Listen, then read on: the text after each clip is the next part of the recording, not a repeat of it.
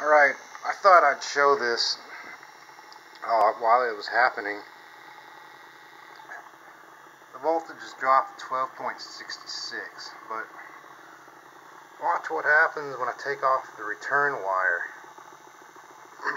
Now, I'm not sure exactly, I'm taking it off right now. Yeah, look at that. Isn't that weird? Alright, and he even went up to 74. And but I don't want to fry my reed switch, so and it speeds up incredibly fast when I do that too.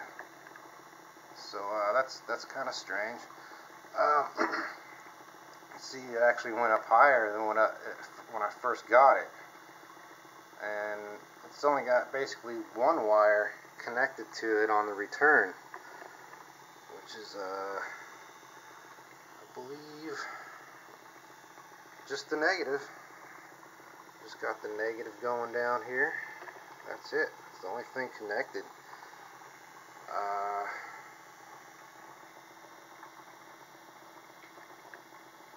Pretty incredible. Let's try disconnecting the negative and see what happens to the voltage. Ah, there's the voltage going down. See, look at that.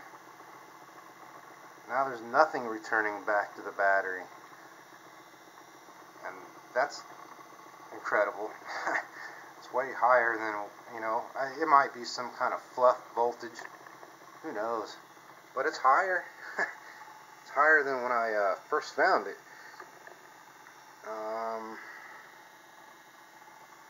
And it seems like it really likes not having any kind of return going back to it.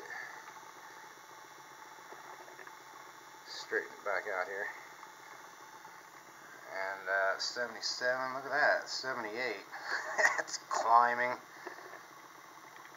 So, these batteries are really strange because you can take these off, these cell lids, and look inside, and this thing is speeding up by itself, which shouldn't be speeding up, but it is.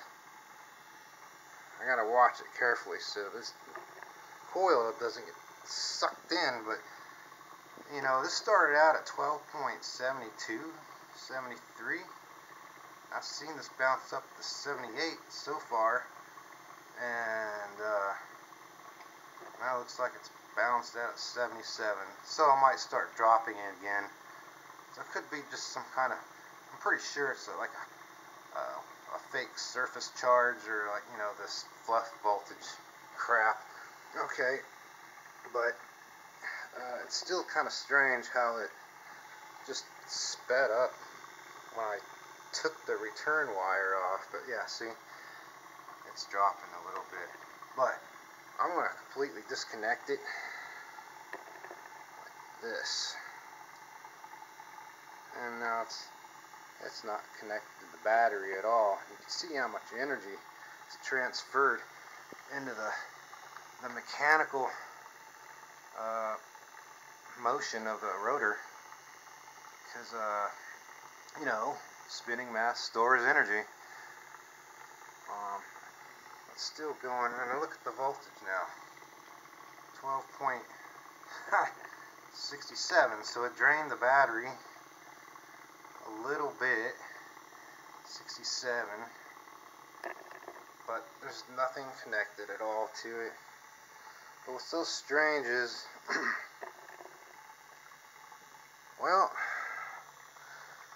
maybe I did have, yeah, I had the return wire completely disconnected. So the only thing that was connected was just the main power wire, and as if it was just a simple one wire coil pulse motor. So I'm not sure why the voltage spikes were showing up without the return actually connected to the battery. So that's really strange. So the battery did drop though to 67. Look how much power it's stored. It's not even connected to the battery. See, it's running down.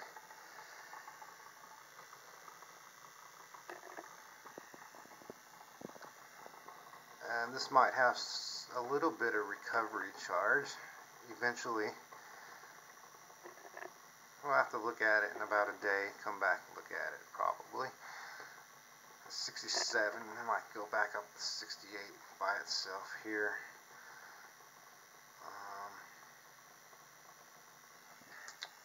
Well, it's still running down. That's just really good bearings. I didn't even really oil them down or anything either. There's a little bit of magnetic drag, just barely, causing a tiny bit of friction on the reed switch. Probably these metal clips, but yeah, it's not even connected to the battery and it's still running down. That's how well it stores the energy. Oh yeah, see, it's bouncing back up. I just saw it bounce. See, so it's bouncing back up by itself. You know, tomorrow might be at 12.70, maybe even 71, or it might even be right back where it started. But the fluff voltage sitting on top of it at 12.78 with no return going back to the battery is very strange. Very strange indeed. Well, I guess that's it.